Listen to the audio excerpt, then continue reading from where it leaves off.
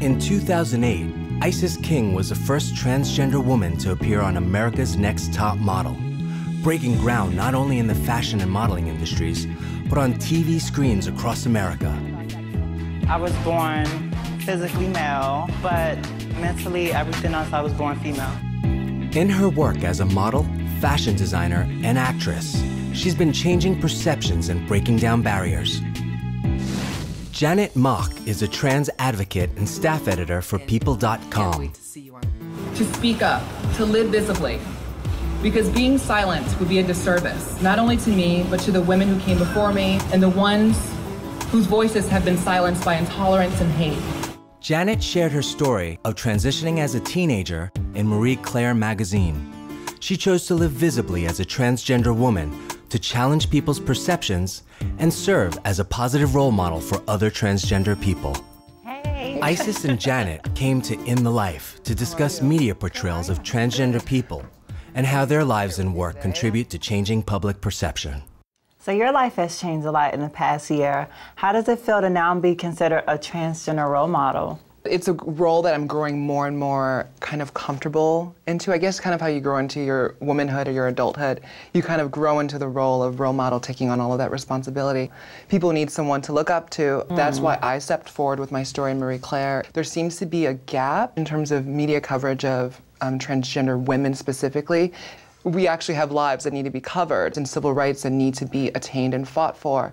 And so, you know, I have to ask you the same question, you know, the power of TV. Everyone's watching Top Model, and not only trans women, but you're a role model to women. How does that feel for you? I think it hit me the first time right after Top Model.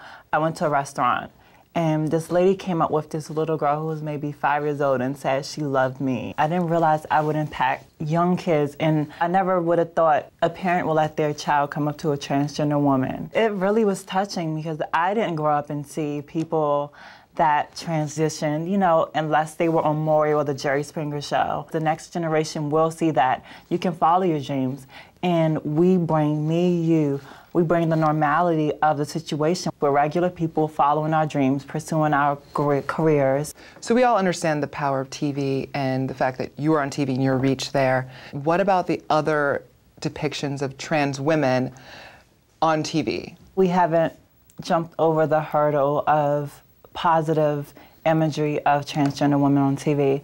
There's me, there's Laverne. I can't really think of anybody else. And then when I do think about it, I still once again go back to Jerry Springer and Maury.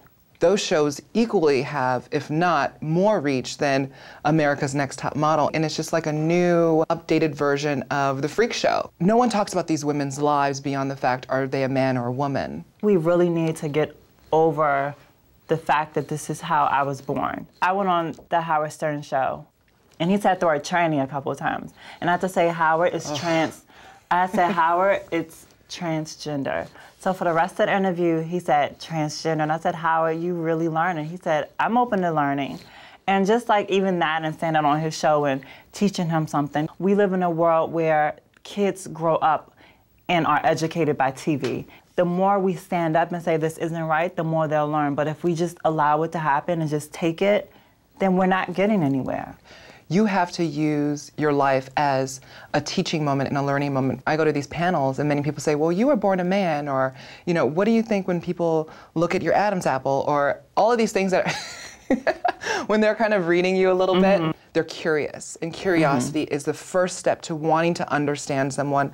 And your role is to bring it back to what this is, kindly correct them and say, you know, it's not okay to say that I was born a man, or that I am a man, or that my boyfriend is gay, or all these things. But I'm happy that you asked me that question. This is the way that it should be. I just love that you used that moment with Howard Stern to kind of turn it into a teaching moment. Even if you have to turn around and Is that, you know, moment, like that breather? That moment where you turn around and say, you know, but and it's also, keep it to yourself. Exactly. And just, you know, it comes with the territory of being a role model.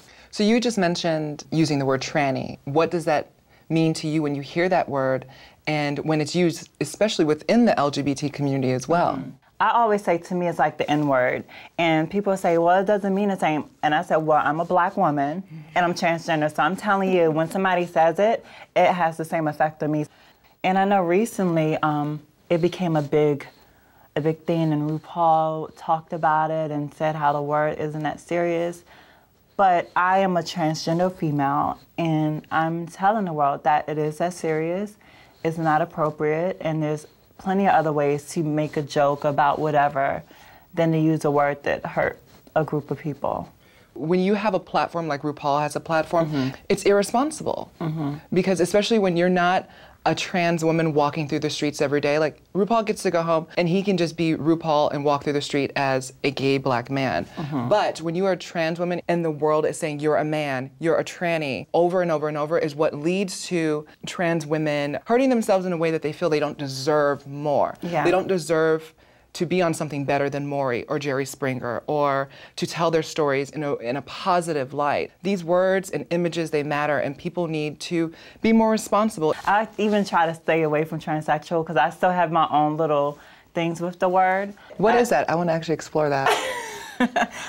I just kind of like the whole tranny thing. I feel like when somebody say transsexual, there's so much negativity to come with it. So I just prefer transgender. Well, yeah, and of course you have the right to self-identify how you choose to self-identify.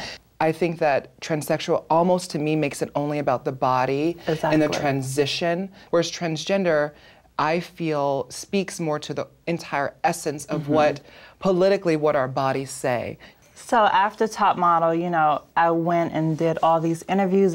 People are still asking the same trans 101 questions. What was your name? How old were you when you felt like you were different? All of these questions where it's just like, okay, when are we going to move past this? I get very angry when I see depictions of Trans 101 through mainstream media, especially when I saw the Don Lemon interview, which you were on the panel. Yes. And it was supposed to be about transgender people in Hollywood. What has been the most difficult part of the transition for you? You know, I thought we were here to talk about trans people in Hollywood. We've got 3 unbelievably beautiful, talented women up there, and we're talking about Transgender 101 here. Because it was Laverne Cox, Isis King, Harmony Santana, 3 transgender women of color, and Chaz Bono coming in as well. And I want to hear, what was that experience like? Instead, it was Don Lemon asking him about every little thing that he had been so open about already. You know, what is it like to have a beard? What is it like to shave? Don Lemon, what is it like to have a beard? You know, why are you asking Chaz Bono, what is it like to have a beard? Or, hey, is that fun to have, you know, some peach fuzz? And is it fun to shave? Like, I'm like, really? You're a CNN interviewer and that's what you're choosing to ask one of the most prominent transgender activists and advocates already living so bravely and visibly, and then you have 3 women sitting there quiet. Just sitting there quiet, no questions are asked about. Laverne Cox, what is it like to produce television as a transgender woman? How are you changing images? You know, Isis King, what was it like to transition in front of the media and to now have this huge platform where you're becoming an actress and a designer? And it's just like so many things about our lives that are so much more than just our bodies and this physical transition that we go through. What is your goal when you kind of go from Isis the celebrity to Isis kind of, you know, the activist, advocate, or do you see yourself that way? You know, what are your hopes with these projects that you're doing? My hope is that I will be someone that people can look to as hope for the next generation, for the future, by just being positive and being strong and standing up for what you know is right. It feels as if finally things are kind of rolling over and changing to show a very diverse portrait of our entire community of LGBT people, that we're everywhere and we're part of everyone's homes and lives and societies. You know, I'm really happy that the world can see 2 women sit down and talk about issues that matters a lot to us. And I think that's really powerful. You know, I feel so privileged to be here and share this space with you. And, you know, it is something that's rarely done. And it's an honor for both of us to kind of be here and be able to talk about these issues. Give me a love, as Tyra would say. You know, this is what Tyra would do. You're dismissed.